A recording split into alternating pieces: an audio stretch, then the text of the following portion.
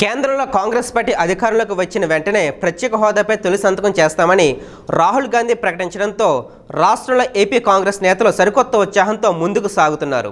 ప్రత్యేక హోదాపై ఖచ్చితంగా చర్చ జరగాలని డిమాండ్ చేస్తూ విజయనగరంలో కాంగ్రెస్ నేతలు నిరసనకు దిగారు.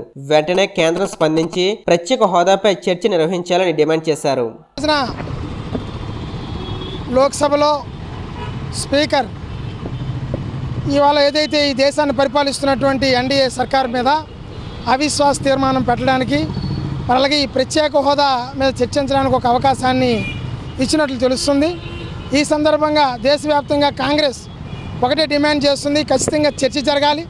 మరి ఆంధ్ర రాష్ట్రం పక్షాన కాంగ్రెస్ మరి పీసీసీ ఆదేశానుసారం ఈ రోజున ప్రతి ఒక్క జిల్లా హెడ్ క్వార్టర్లో కూడా తన నిరసన ద్వారా తెలియజేసేది ఏమంటే ఖచ్చితంగా ఇవాళ పార్లమెంట్లో చర్చ జరగాలి.